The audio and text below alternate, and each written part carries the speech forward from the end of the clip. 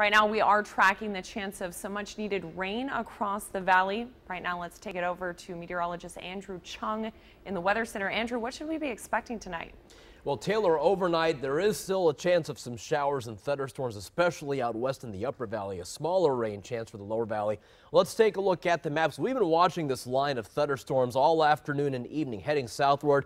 Look at Corpus Christi. They're getting pounded. They've been getting pounded by the showers and thunderstorms. One flood advisory well north of the viewing area, but you see a lot of red indicating heavy rain, and also seeing a lot of lightning strikes this evening, as well as another batch of thunderstorms coming off the mountains of Mexico. A lot of lightning there off the mountains of Mexico, trying to head toward the border. We'll zoom in here and you'll notice this one batch of thunderstorms that is in eastern Zapata County. It is trying to get ever so close to Starr County.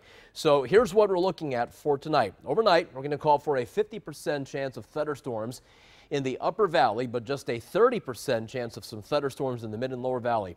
No severe weather is expected, but we cannot rule out some locally heavy rain. So again, 50% chance out west, and a 30% chance of thunderstorms for the mid and lower valley. Look at the temperature, still quite warm everywhere. 84 degrees in McAllen, 83 in Edinburg, Rio Grande City, Brownsville, 81 in Raymondville, 82 in Port Isabel.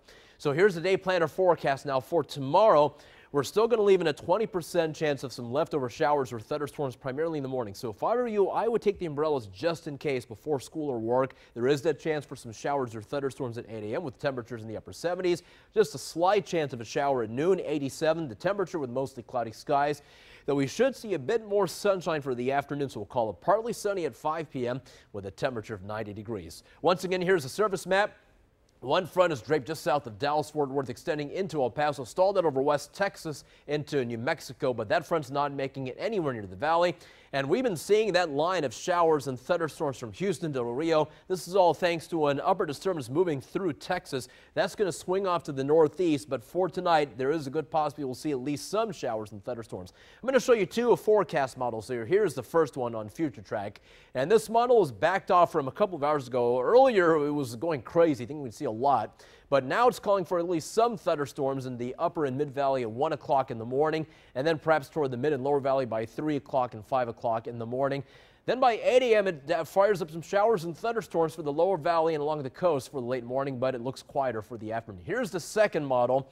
Now this one has changed or updated, and it is more optimistic on showers and thunderstorms, especially for the upper mid-valley, even before midnight tonight. Look at that, trying to push southward by 1 a.m. It thinks that by 1 o'clock and 3 o'clock we could see some showers and thunderstorms into the mid and lower valley, trying to push off to the southeast. Then by 6 a.m. maybe a chance for some rain or thunderstorms towards southern Cameron County. So with that in mind, that's where we're going to leave in at least a 50% chance of thunderstorms out west and a 30% chance of storms out east. Tomorrow, 20% chance of rain, primarily in the morning, but it's dry Tuesday and Wednesday. Small craft should use caution overnight on the bay waters. We'll have winds out of the southeast at 10 to 20 knots. Bay waters and moderate chop in the seas are 3 to 7 feet. So again, a 50% chance upper valley tonight, 30% mid and lower valley with lows in the mid 70s. Tomorrow, 20% chance of rain primarily in the morning. High temperature still in the lower 90s. We should see some more sunshine by the afternoon. Here's that 7-day forecast.